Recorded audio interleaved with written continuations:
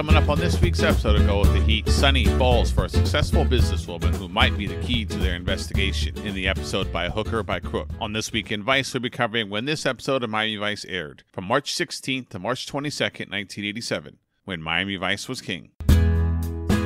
In news, on March 19th, Jim Bakker resigned from PTL after admitting to a payoff to Jessica Hahn, who accused the televangelist of drugging and raping her. Bakker would later be found guilty of fraud and conspiracy, ultimately being sentenced to 8 years in prison. Jerry Falwell would take the place of Jim Bakker at PTL, and in the wake of the news would call Bakker a liar and a sexual deviant. You know it's bad when Jerry Falwell can judge you.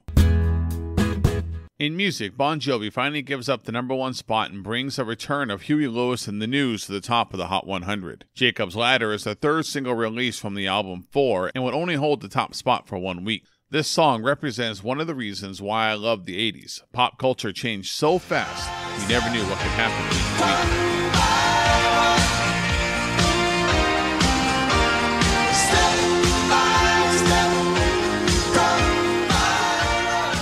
In movies, as you know from last week, Lethal Weapon made its debut and will hold the box office for 3 weeks. But it gives us the perfect opportunity to look at other movies I mentioned last week. I'm going to skip Burt Reynolds and focus on 2 classics.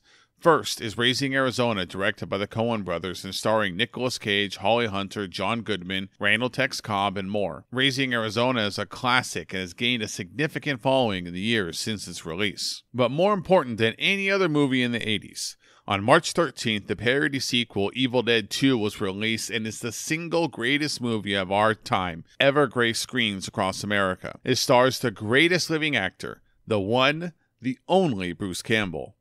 Written by Sam Raimi, who also directed, and Scott Spiegel, they wrote the movie while living with the Coen brothers, Frances McDormand and Holly Hunter.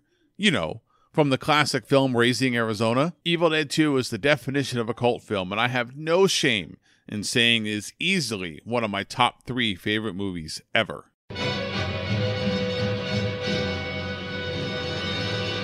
Groovy.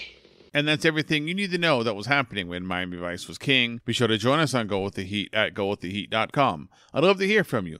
Email the show, gowiththeheat@gmail.com, or tweet at me at gowiththeheat. That's going to do it for this week. Bye, pals.